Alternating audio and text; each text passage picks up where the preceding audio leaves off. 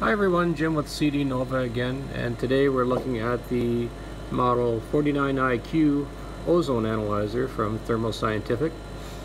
And this unit is dual cell, cell A, cell B, ozone analyzer. And on the front screen, this is a touch screen. It has calibration, data, settings, these three icons.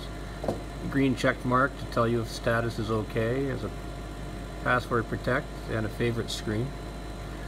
So looking at the calibration screen, very similar to the other IQs I've shown, like on the H2S or the Knox, we have a calibrate background, calibrate span coefficient, custom ozone levels, zero span schedule, and advanced calibration.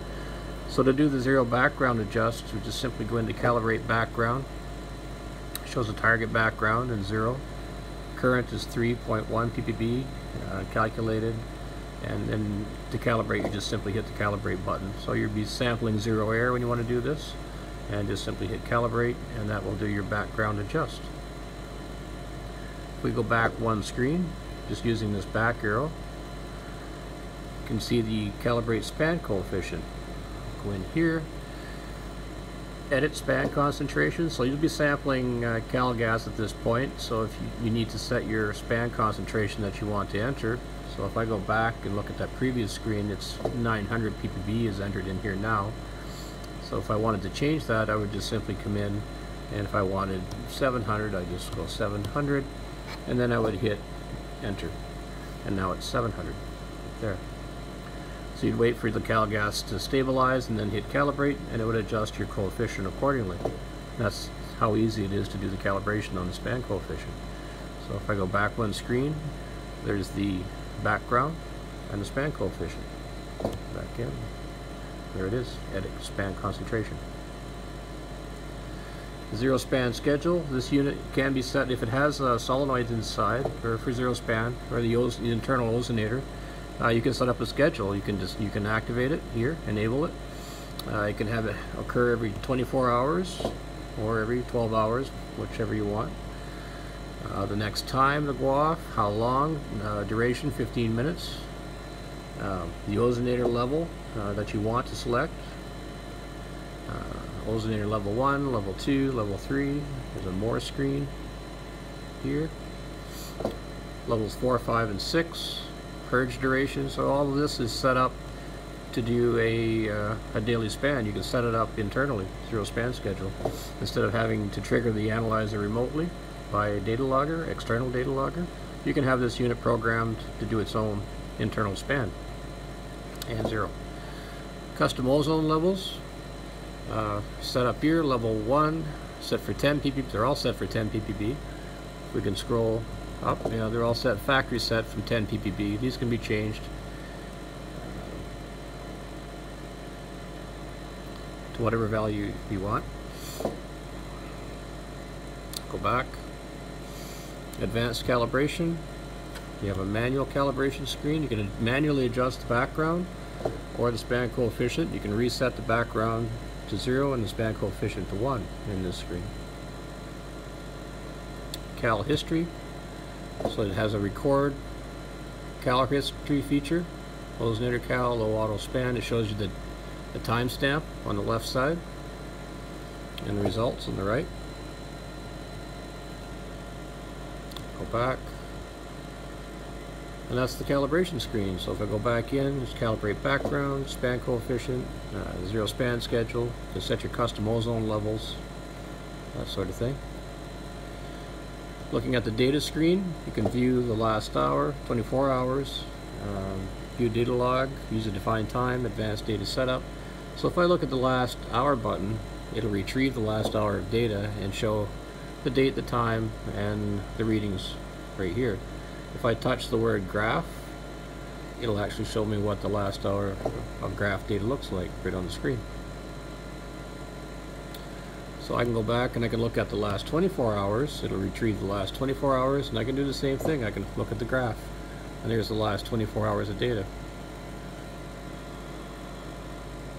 Go back, view data log, so you can save data logging start time, so you can edit the data log on this unit.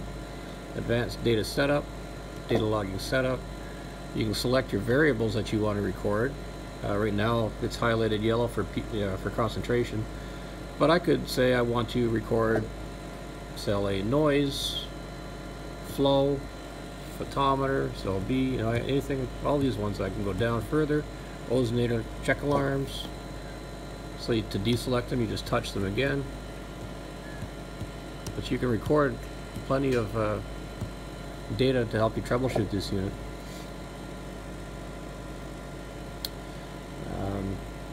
1 minute averaging time, data treatment average here, and you can erase the data as well.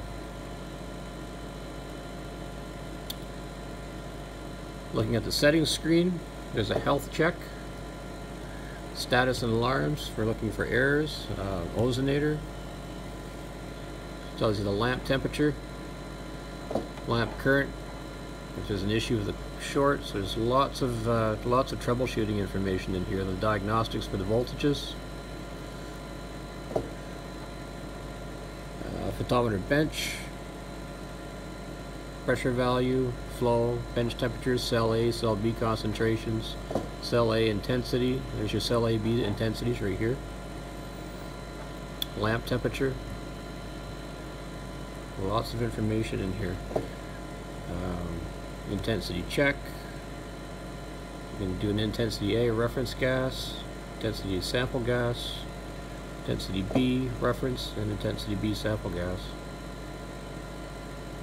Pressure check, same thing. You can do a sample, reference, system leak check. Flow and pressure is monitored. There's your flow, photometer pressure, pump pressure, module. Lots of diagnostics on the voltage. Power supply okay, board communication okay. Peripheral support, sample cal valve, reference valve. Go into more. We can look at the serial number of the instruments. They've put serial numbers on lots of the modules in this unit. So the flow of pressure has a serial number, photometer, the instrument itself, the ozonator has a serial number, so they can track the parts on these units. Back. Looking at maintenance, there's a preventive maintenance screen.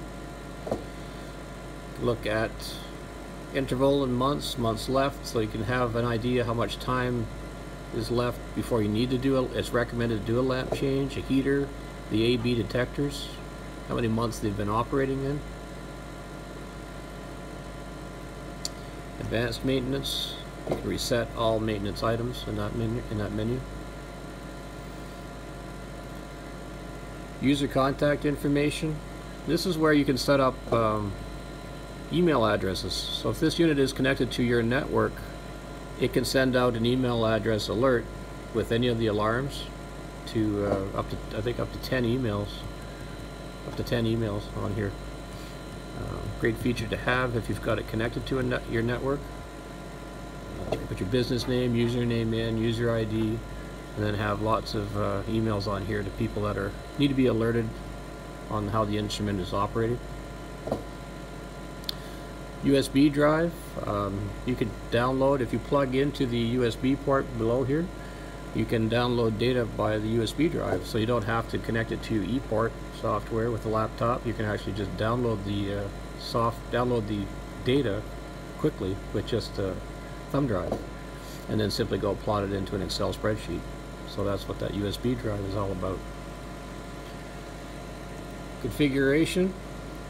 The highlighted yellow blocks are just simply showing what's installed in this unit. There's a sample cal assembly, there's an ozonator assembly for daily spans, instrument warm-up is set, so it lets the instrument get up to temperature before it starts to do a sample. Instrument settings, pump power is enabled, alarm set points, when set your ozonator check 1, your background, your ozone concentration alarms. You can change the language, set the clock on this unit. So lots of different ways to look at the information on this system. So calibration, data, and settings. the function on the front with the check mark. If this is not a green check mark, there's a status alarm. You can touch this, it'll tell you what the status alarm is. Takes you into the look at the concentration, and if there was an issue, that would show up in red on that line for background check, ozonator level 1 check. In this case, if there's an error on the photometer bench, it would show up in red on which line was the error. The ozonator itself. So it has lots of diagnostics to help you troubleshoot this unit. Intensity check as well. So this is the iQ Ozone Analyzer and calibration data and settings. If you have any questions, feel free to comment. Thank you.